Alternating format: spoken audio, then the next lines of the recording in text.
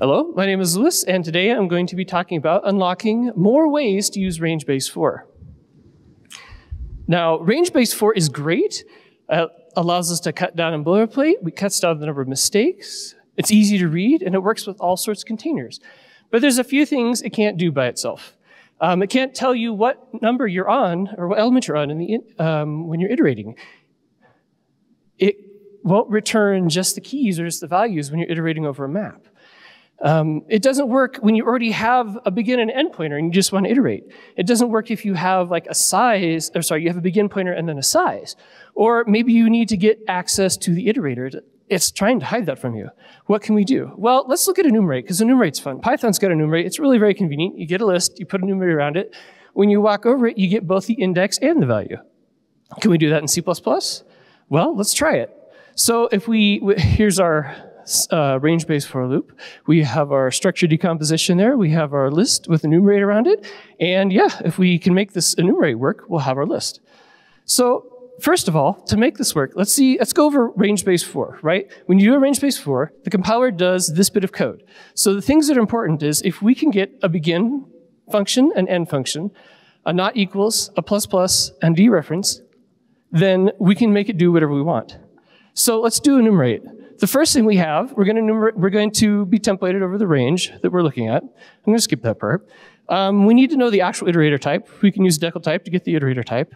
We're going to need some sort of iterator that we can use. So we'll create a new one that will have the counter and the original iterator in it. We'll initialize it. On increment, we'll increment both the original iterator and the counter. When we compare if we were at the end, we only want to check the iterator, not the counter. Then we will return, on dereference, the counter and the iterator. Now that we've got the iterator, we need an object that we can use to return it. So we'll create our enumerate object that's going to just return those two, return the iterators for us. So we'll get the begin and the end, just like we usually do from the original range.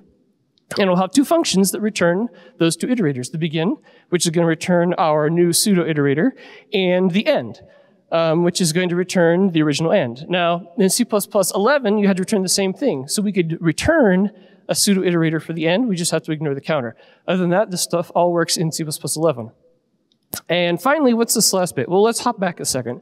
So generally speaking, or at least it used to be, that you can't type deduce in a constructor. And what we had looks a lot like a constructor. But the standard way to get around that is to use a function that returns the thing. So we can type deduce in the function.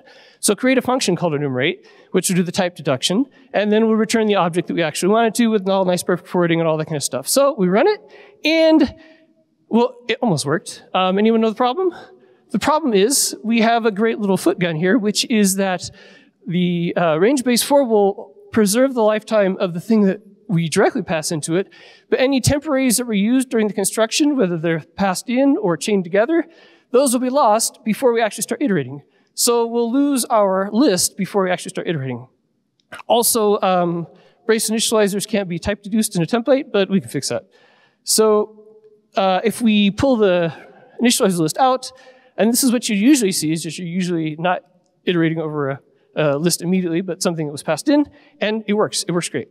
So what else can we do? Well, another thing that happens sometimes is you got the begin and the end, and you'd really like to iterate without over all the boilerplate. So can we do that?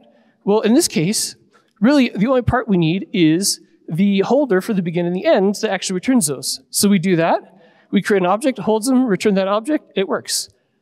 What if we have we have a begin and a size? Maybe something's coming from C. It's older code. These things happen. Okay, so we have almost exactly the same code. We have the begin, and for the end, we just need to add size to the data, and that works. So what if we want to iterate over the keys? Well, it's almost exactly the same as the first one, except for the dereference returns iter first. And if we want to see the values, we return iter second. And notice it's much easier to read. We're going to iterate over the values than iter something second, whatever. So what if you need to access the iterator? I had a case where I had a very specially written linked list class, and it would behave really well with iterate, except I needed to get to the iterator so I could delete the stupid thing. So, we do the same thing, except when we return the pseudo iterator, we return the iterator itself, and that works. So now iterator can do all these, range base 4 can do all these things we want it to do, so it's even better.